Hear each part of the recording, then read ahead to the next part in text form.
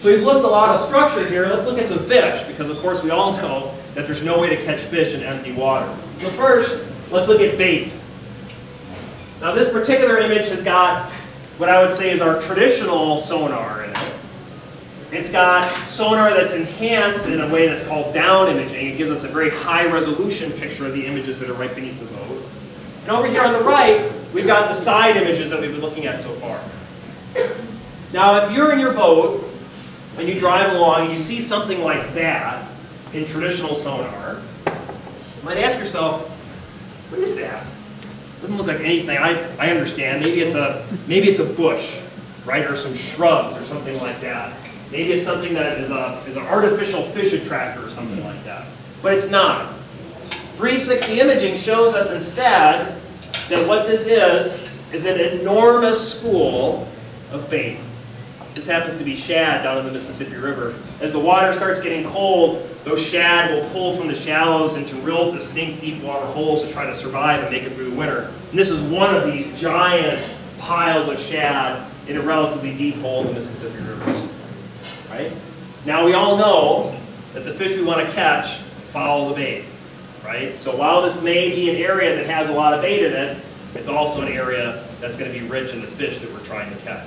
Okay, so now shad, for those of you who don't fish the river, you know, can range anywhere from that size to that size or so. But these are probably yearlings. We're looking at a couple inch long fish. So this is what a giant school of 2 inch long fish looks like. Okay? If you're looking for bait, this is how you might find a giant school. Now here, we don't have giant schools of shad. If we did, our fish would probably be fatter, right? But instead, we've got smaller schools of shiners, small perch, tulipies, things like that. This is what a small school of bait looks like. And I can tell you that over the last couple of nights, my partners that I've been fishing with and I have seen piles and piles and piles of these bait fish. Okay, little small schools of bait that are imaged very easily in side imaging. And again, find the bait and you'll find the fish. Now most of these schools of bait are these 4 and 5 inch long shiners that if you go to a harbor late at night and shine your flashlight on them, you'll see them. There's clouds of these things around. This is why all of our walleyes this fall are this big around instead of this big around like they were last fall.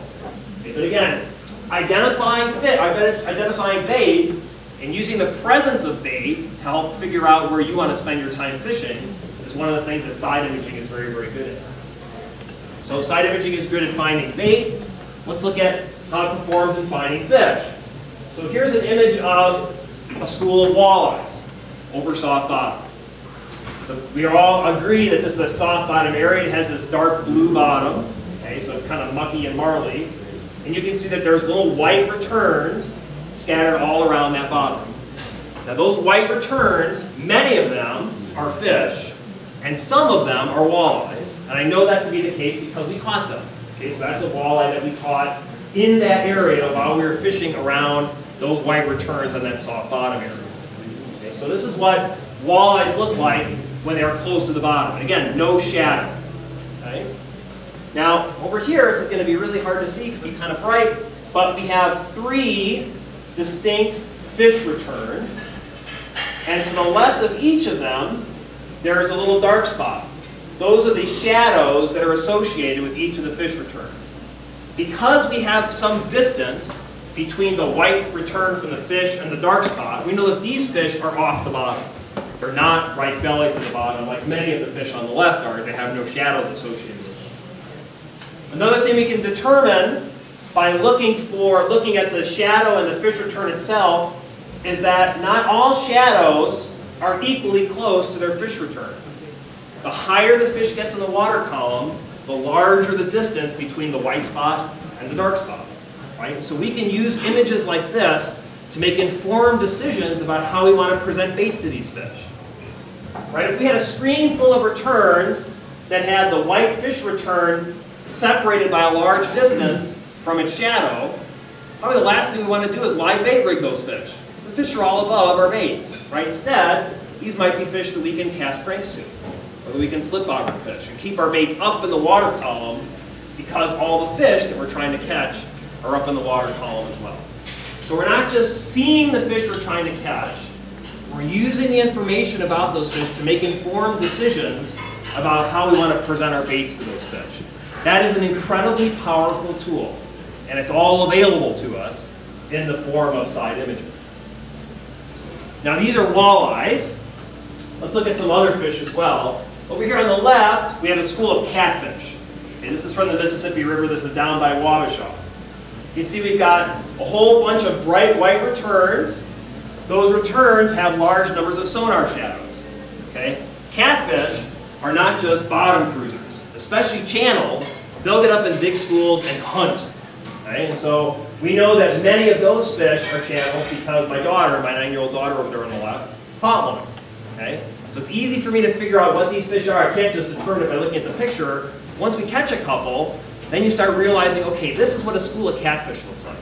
This is what a school of sheephead looks like. This is what a bunch of perch swimming around the bottom look like. This is what walleyes on the bottom look like. Okay? As you get more experience with this sort of technology, you can make decisions about, okay, I definitely want to stop here because these are crappies. I definitely want to keep on moving because this school of fish that looks all appealing on my sonar is really just sheephead, and I can keep on moving on my way. So we have catfish over on the left. We've got more walleyes over here on the right, but these walleyes are really hard to see. And the reason they're really hard to see is because these walleyes are over hard bottom. Okay, so are the catfish over there on the left. It just turns out that those are a little bit easier to see because the bottom's a little softer. Now as we go to hard bottom areas, those fish just don't leap off the screen at us anymore like the walleyes over soft bottom did in the previous slide. Instead, it becomes more important to look for the shadows. Okay, so now this image I collected right outside of the red door this June. This is a bunch of mixed walleyes and smallmouth bass that we caught while fishing this area. The fish themselves are scattered in this area. They're hard to see unless you're standing up here looking at it. But it's obvious, should be obvious to everybody in the room what these dark spots are. Right? These dark spots are fish shadows that are associated with fish that are between my boat and the outside range of my side imaging screen. Right? Easily castable. That's all we were doing was casting cranks to catch these fish. Right? So we saw an image like this, stop the boat, start casting, and produce results like that. Make informed decisions about how to fish by seeing the fish themselves. Now this is a 360 image that I collected when I was out perching with my kids. Okay, so in this particular instance, we just anchored. We're drifting around. We had a spot that we knew was producing. We drove right to it, dropped the anchor, and started fishing. But while we were fishing, we put down that 360 imaging pod so I could see what was going on all around our boat. Okay, and we could quite literally watch the perch that we were trying to catch come and go on this soft bottom mud flat. Okay?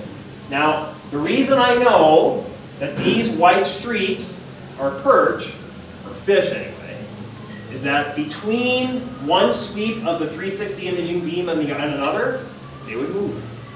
Okay? Fish swim. They don't just sit in one spot.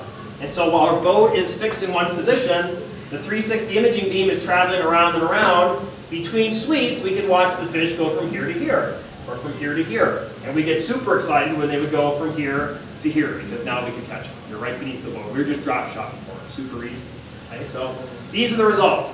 I don't know that all of those returns are perch, but some of them are. But I know that because we're catching them.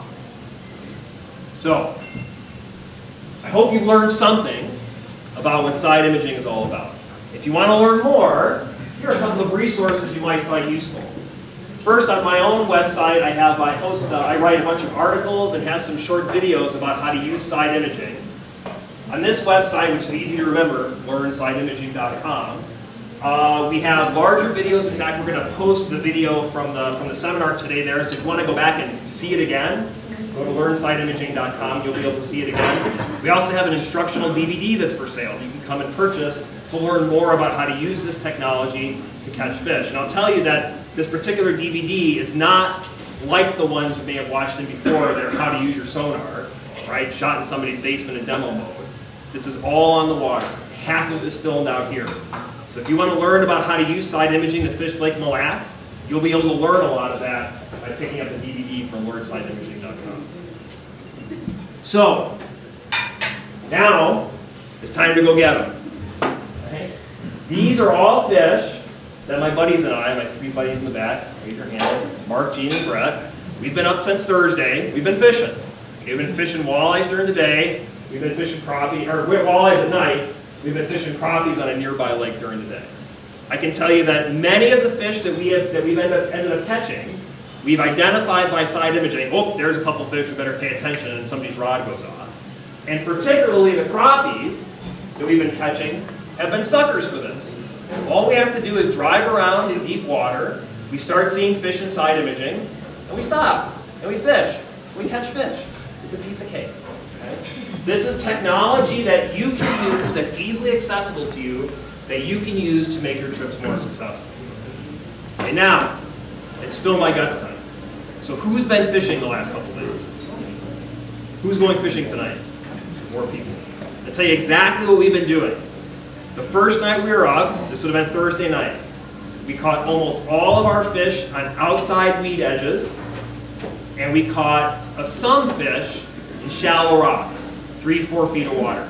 You're constantly ticking the bottom. You're 2 rod lengths offshore, but the fish were in there thick. Okay? Last night, we had no rockfish. It was maddening, because I thought I finally had it figured out.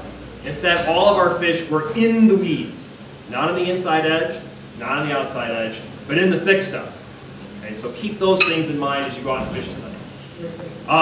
For baits, minnow profiles. In my opinion, the days of the Shad Rap are over, at least in terms of this year. Okay? We've been catching everything on minnow-shaped baits. So scatter rat minnows, husky jerks, thunder sticks, things like that. Natural colors. Lots of perch caught fish in my boat. We caught some on fire tiger. We caught some on metallic baits last night when the moon came out. If you're out last night about 10:30 or 11, the skies parted. We had nice moonlight for a little while, and then the metallic pattern showing really well. For speeds, 1/8.